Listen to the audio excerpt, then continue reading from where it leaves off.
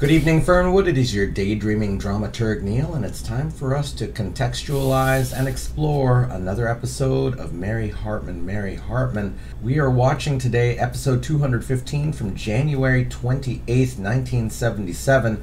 It is time for us to reflect upon yesterday's episode, which begins with Mary and Tom at breakfast getting a visit from Nat Dearborn, who is Patty's lawyer. Nat is hoping to find real evidence of domestic abuse. Conjecture and observations aren't good enough. He plays devil's advocate to try to get clear and useful information for a trial.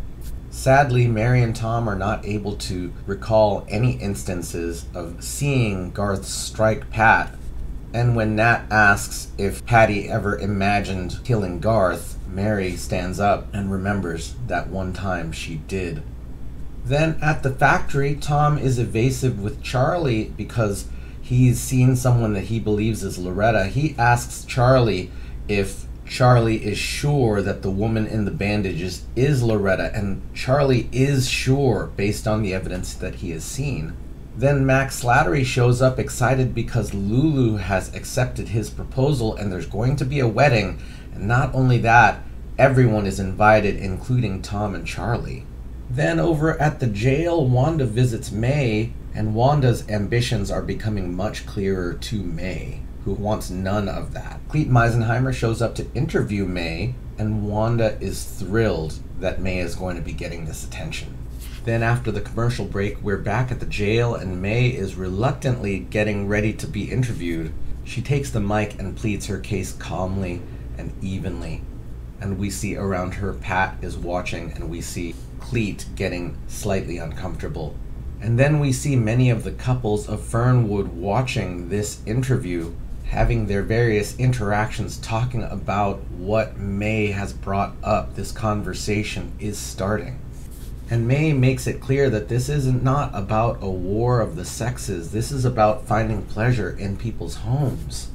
And the wives in their beds do their best to make their husbands listen, to hear them out, to hear out their experiences. And then May says exactly this. It is all summed up by one simple thing, that we should spend some time and attention at the stimulation of the and we see the various reactions of the people around the town to this obscured information. Clete does his best to clarify that this area that was bleeped out should be very close to the place.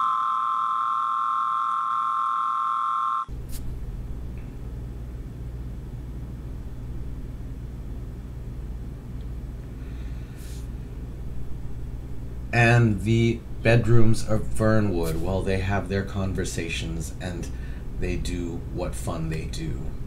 And May is leaving Fernwood, and she thanks us all, and she hopes that more good things will come of this.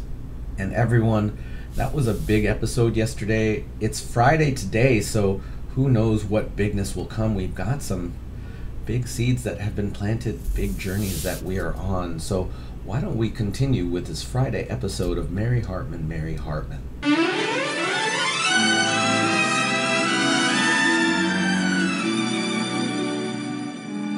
Mary Hartman! Mary Hartman! I mean, Tom, it is not my concern. It's not my concern if you want to go sneaking off to Lou's Diner on Route 67. It just isn't. Yeah, that's right, Charlie. It's none of your business. I mean, you and Mary mean a whole barrel of apples to Loretta and me, but I don't want you to do anything foolish. I'd hate for you to do anything foolish like that, you know, but... Well, nothing foolish is happening, Charlie. But I don't want to know it. If you want to go fooling around at Lou's Diner, I don't want to know it. Well, then why don't you drop it? Huh? Hey, guys. Hi, Tiny. How are you? Both see May on TV last night, direct from her jail cell? Yeah.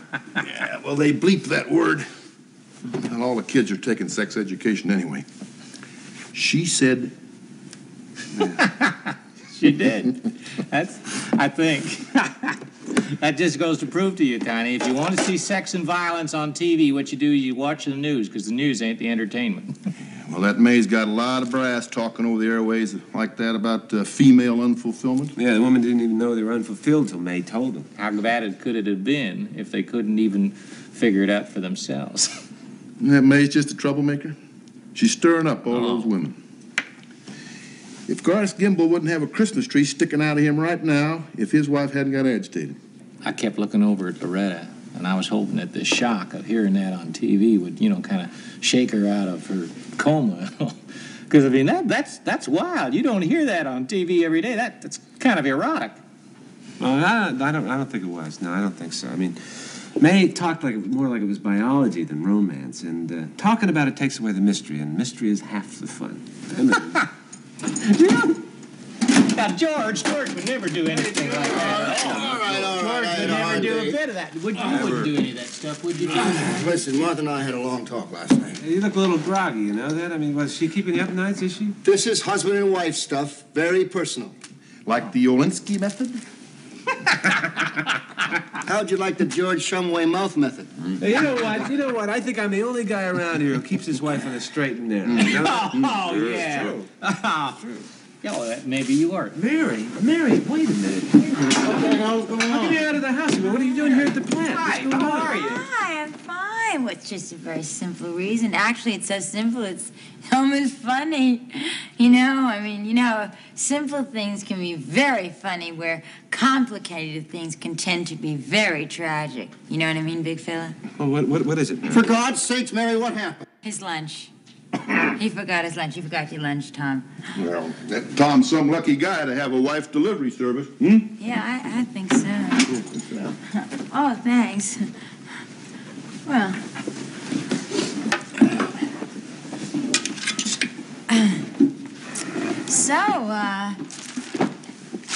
this is your workplace, huh?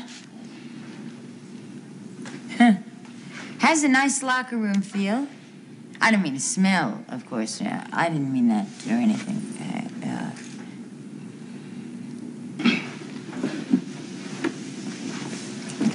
Now, he seems like a very nice guy. Nice guy. Dumb coffee machine, dropped the cup, no coffee. It sounds just like my toaster. I have the same problem. It won't do a thing unless you smack it. Could you step out of the side, please?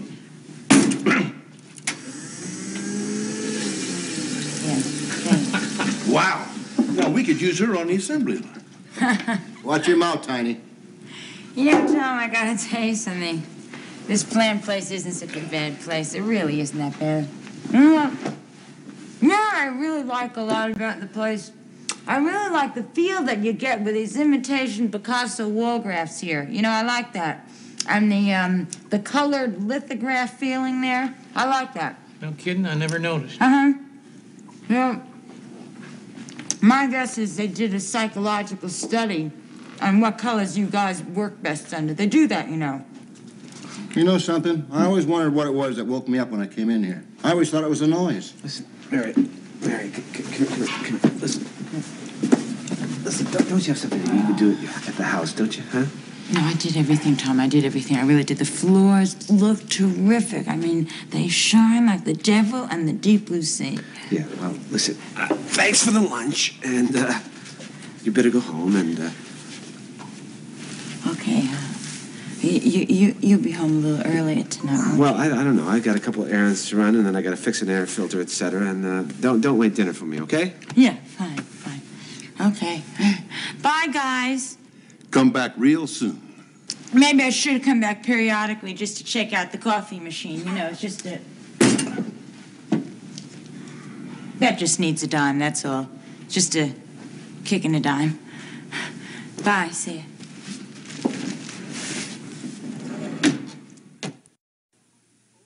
You have helped me enormously overcome coming too soon. Sincerely, Quickie.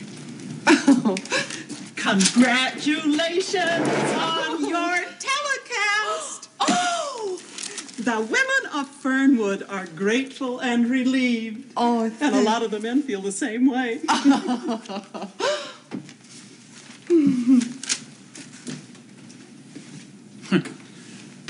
You mind? Well, you must be a very happy young lady there. The issue is now in the hands of the men and women of Fernwood, where it belongs. Yeah, but where does that leave you at? Well, just where I am. I'll continue my work here. The judicial process is so long, I'm sure I'll have plenty of time to work. I don't know, Ms. Walensky. It just seems like a shame to me that a real vital, sensual woman like yourself has to be stuck here in the jail without a man to kind of warm her up, you know what I mean? I'll tell you something, what I've heard from time to time is that some of your inmates just get driven just right up the walls, right into perversion from their loneliness. I've made my point, Merle, and I have to pay the price. People do have to pay the price. Oh, Henry did. Janae did. Yeah. Well, were they woman livers, too? Well, that's not important. The important thing is I bet they didn't have a lenient mayor around at that time to get the charges dropped for them. Now, why would you want to help me? Do I smell a masculine motive? No, that's a good guess, but you're wrong this time, Ms. Walensky. Actually, it's my wife. You know why not? I'm a little political, lovely little wife. She told me that everything I would do to interfere with you would only help you and your cause. And sure enough, she was right. I mean, look here. Here's a telegram from Newsweek. They want to interview you right here in jail. That's ridiculous. Well, I've run round one, Merle. Equality of satisfaction for women. I'm afraid that's only the beginning, too. And once you give them people a taste of real kind of radical change like you got right here, they're going to want more. I mean, we're talking about sex now, but tomorrow it could be tax reform. God knows what happens after that. I tell you, Ms. Walensky, I've always thought that the business of government ought to just rely totally on the democratic process, you know, and not bother with the will of the people. How did you get elected, Merle? By sitting in the most coupons? No, I got elected by being fair and square, just like I'm being by letting you out of jail. Here you go. Oh, what's this? That's your pornographic research you got there. I want you to take that with you. You're going back where you come from. Oh, I am so happy to be leaving. Oh, these facilities are far below bottom.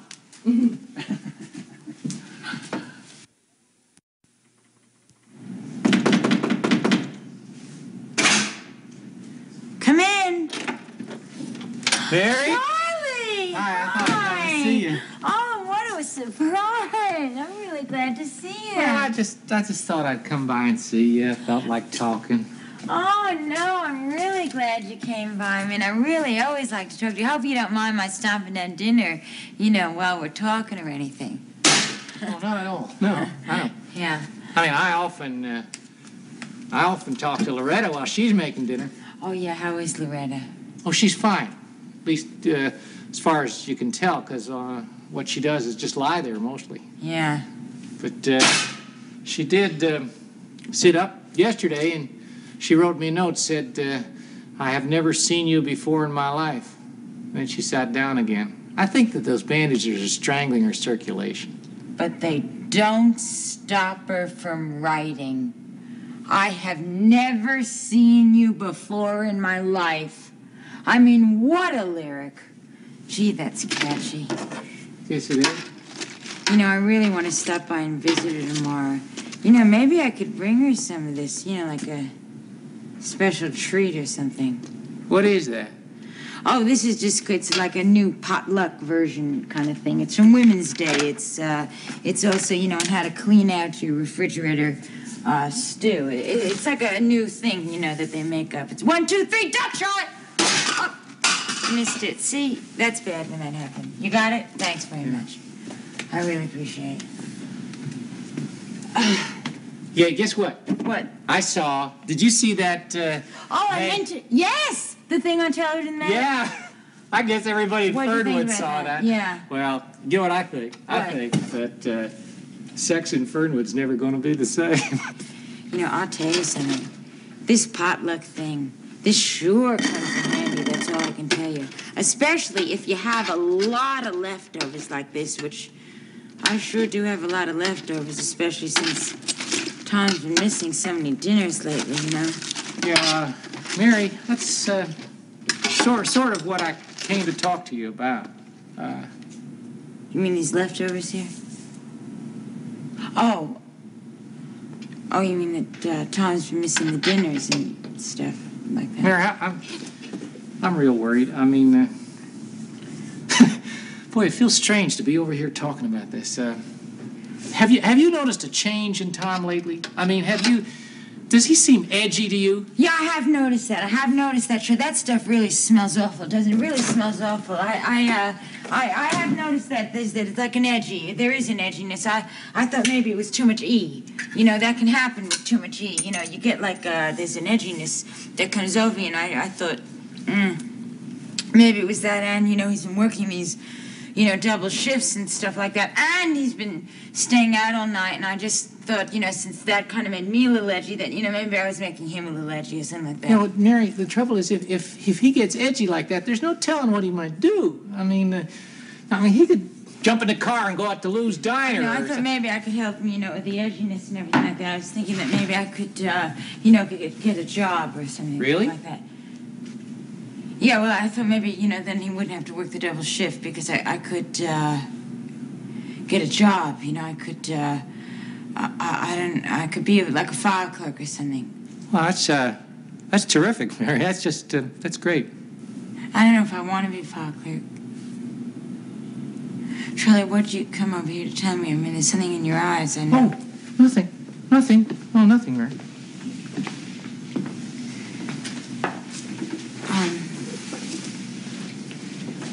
Charlie, you know, I know it's a ridiculous thing for me to say, and I don't mean to hurt you or anything by hinting that, you know, you'd be implying such a thing or anything, but, is Tom seeing another woman?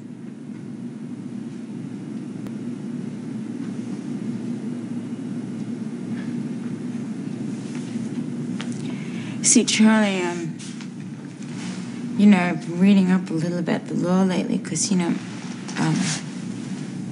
Pat's in prison, and I know that silence in the courts means yes.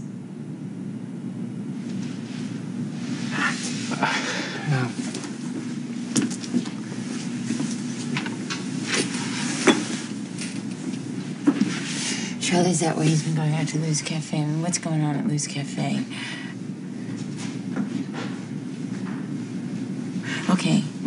Okay, never mind, Charlie. Never mind. It's okay. Forget it. Thank you. Don't worry. I won't tell Tom you're a stool pigeon or anything like that. Don't worry. I just listen. There's some potluck on the stove if you want it. Okay, it's right there for you. And I have a date. That's all. I just have a date. Oh yeah, I have to go to Lou's Cafe, and I'm real sorry about the smell here. Mother, I've been so afraid. Oh, dear. I just had my hair done. Oh, it looks lovely. Mother, I'm going to win this case. They are not going to frame me. I just hope you have a good lawyer, dear. How much did Garth leave you? Well, we didn't save anything, but I have a nice lawyer from the legal aid, and he's going to take my case. Oh, good luck. That's why poor people always get convicted. Oh, God, this cell is dreary. I don't know how you can stand it here. Day after day and night after night, I'd probably crack. Mother, how's little Garth? Oh, I haven't seen him yet. I came straight here. Maybe we ought to take him out of school for the duration of the scandal. You know how cruel classmates can be. Scandal? What scandal? Is there a scandal? I don't know. In my whole family of 6 women, not one ever killed her husband with a Christmas tree. Mother, I didn't kill Garth. I'm innocent. Maybe you should plead insanity. Oh, no, but then how would that look? I don't care so much anymore about how things look. Oh, there it goes again, my migraine. Oh. I'll see if I can get you some aspirin. Oh, Emperin. Oh, dear. Well, I guess we'll just have to make the best of it. It's not as though this has never happened before. And to good families, too. Like Lana Turner, she wasn't a nobody. Oh, Mother. Oh, well, what else are mothers for?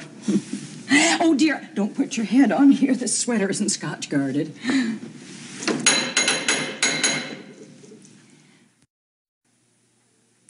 Hey, Lulu, listen, I got to talk to you, huh? Yeah, looky who's here if it isn't little old Tommy boy. I thought you'd be coming back. You gonna be one of my regular fellas? Hey, come on, cut it out, will you? We got to talk, huh? Okay, I got a few minutes left on my dinner break. Of course, now you can't ask me to get engaged or nothing, because somebody already beat you to it, you know. Lou, I'm gonna be over here taking a little bit of my dessert break. Now listen. Okay, Lulu. What I'm about to say to you is going to sound very, very strange. Nothing can't be too strange for me. I heard it all in this dump. Sick. Kind of interesting, though. You are not Lulu, Loretta. You are Loretta, Lulu. What the hell's that supposed to mean, Turkey? Well, now, a couple of weeks back, something terrible happened to a sweet, little, innocent girl from Fernwood, and she turned into a man-eating Route 67 Lulu. Now, look, you are Loretta Haggers, and you are married to Charlie Haggers. Charlie Haggers? Charlie Haggers. Not the name that guy Mac was talking to me about.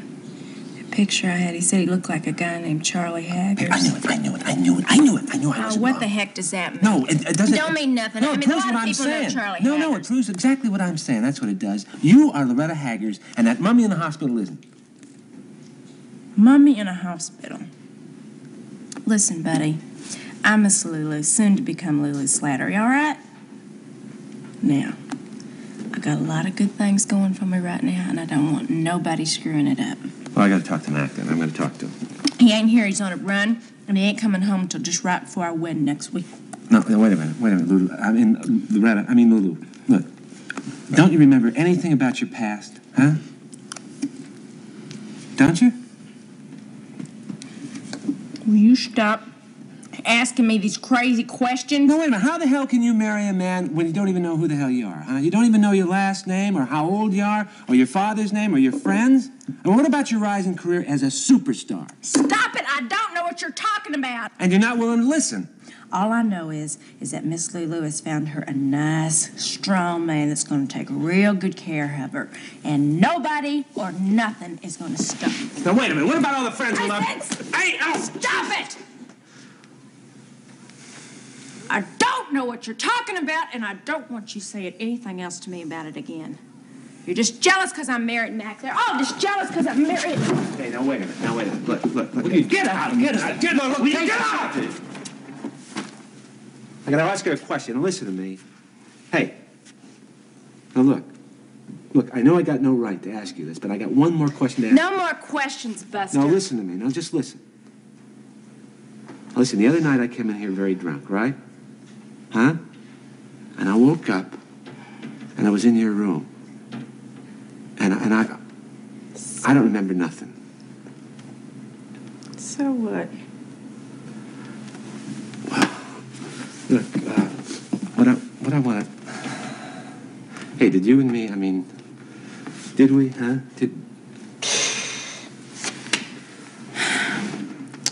Hell no. I slept in the chair in the corner the whole night. But let me tell you something, little Tommy boy. If you and me had been together that night, believe me, Toots, you would have known. Oh, that's wonderful.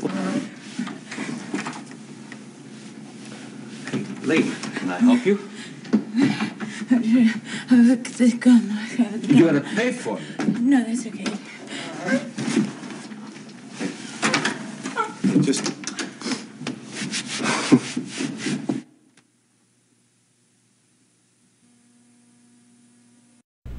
That is a very big misunderstanding. And I guess things are going to have to settle themselves, but wowee. It seems like Tom has been on two ends, because in that first scene it's still clear that he doesn't know if he has cheated on Mary, which we know he hasn't, but he doesn't, because, you know, he's had some conflicting information put his way. And Charlie is convinced that the woman in the bandages is Loretta. But Charlie is now confused about what's happening at Lou's place. And I think because Tom was confused about what was going on at Lou's place, it only makes sense that Charlie would also be confused. So we have confusion upon confusion, which later will be confusion upon confusion upon confusion. And then what's awkward in this scene, or what was surprising to me, was to see Mary in this space. Now, the meeting earlier this week I thought was in the factory break room, because the walls were painted similarly, and it might have been, but this was, I feel like, the first time I remember seeing Mary in the break room during break time. There has been at least one other woman in the break room, that was May, that I can remember. Maybe Mary has visited once or so, but it just seemed so shocking to see her there. You know, we usually see just the men of the break room, the men of the factory there, and really only our small cast of people, not all of the other people who could be in there. To see Mary there was a shock to the system. We'll talk a little bit later about one of the things that might be going through Mary's mind. Tom is uncomfortable and he sends her home, and yeah. And then we get what might be a final goodbye to May Olinsky as Merle lets her go. She's got a bag full of fan letters, and Merle gives her her research and releases her. And, you know, that's the crux of the scene, or that's the entirety of the scene, really. You know, I don't know if that was going to lead to any more. It seems like Merle is admitting defeat. It seems like Wanda has won, and it seems like May has won, and May is free to go, and good for her. And as I said yesterday, I hope her message spreads. It's 45 years later, so that message has spread just a bit, but you know what I'm saying. And then, as I mentioned earlier, Charlie's confusion upon confusion is going to be spreading a bit, because he comes to Mary with concern. And Mary has a lot of different things on her mind, and one of those is that she would like to relieve Tom of some of the pressure that he's been under, which is really noble. It was just mentioned in one sentence, but she is thinking about taking on a job to become a two-income household, which, considering how iconically housewife Mary is, and Mary's a fairly special kind of housewife, to think of changing entirely from being a housewife to being a job holder must have been very shocking as a thought for Mary to think through. Must have been very unsettling. It's so different. That gets mixed in with the feelings about Tom going off to Lou's place, because Charlie thinks that because of Tom's confusion about what happened, Charlie thinks that Tom has been cheating on Mary. And Tom thought that he might have. He didn't, but he thought that he might have, because of that one awful person that told him that he did.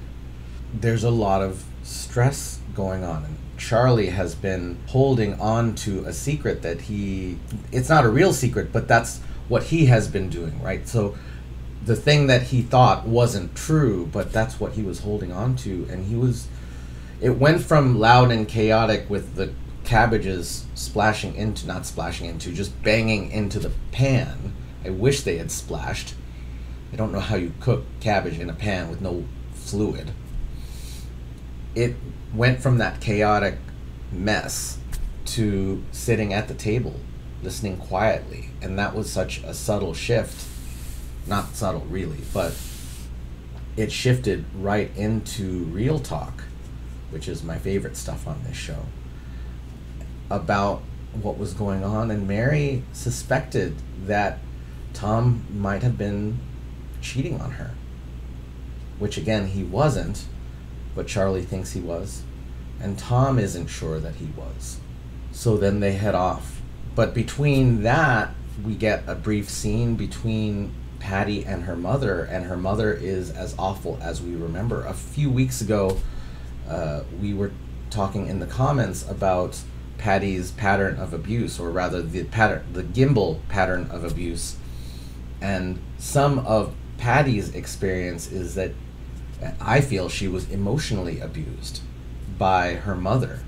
Just in the 2 scenes that we've seen with her, it's clear that affection in that family is messed up. Now, because we had some technical difficulties, I had to watch some snippets of scenes a couple more times, and Lana Turner was brought up during that scene, and let me look up Lana Turner, but it turns out that there was a domestic abuse situation in the 1950s, and her boyfriend was murdered, or it appears, I didn't read deeply because I'm shooting a video right now, but it appears that Lana Turner's daughter may have stabbed her boyfriend, Lana's boyfriend, because of a domestic abuse situation.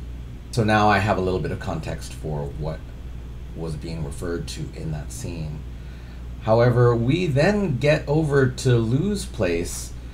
Tom finds Loretta, or finds Lulu, because Lulu doesn't want to be Loretta, apparently, or doesn't want to hear. She's happy with what she has. A few days ago, or last week sometime, I caught this video about dissociative identity disorder. So I'm gonna just share this link, because Lulu definitely is a second personality, and I feel like it's thoughtful to consider what real dissociative identity would look like. There are a few YouTubers that have channels about this, so hey, let's share some of that experience. Let's learn a little bit. However, Loretta isn't Loretta, it's Lulu. Tom is very clear that this is Loretta. He's put together all of the clues that he can. I was surprised he didn't do it immediately on Monday, but I guess it takes a while to put a brain in order to figure out what the heck is going on. What happens at the end is that even if Loretta doesn't, or even if Lulu doesn't want to be Loretta, at the very least Tom confirms that he did not sleep with Lulu. And at that point, that's when Tom celebrates with a hug, and at that instant Mary walks in and takes it the wrong way. And if she had stayed for 1 minute more to see them separate, to see who it was, well, we have some unpacking to do next week, because there's a lot of confusion that we are all still swimming in. At least Tom is less confused, but I feel like, yeah, we've got to sort through the chaos right now. So everyone, thank you so much for watching this episode. Thank you so much for leaving your thoughts and feelings in the comments, as we love to do. Thank you so much for interpreting and contextualizing with me, and we will see you next week in Fernwood.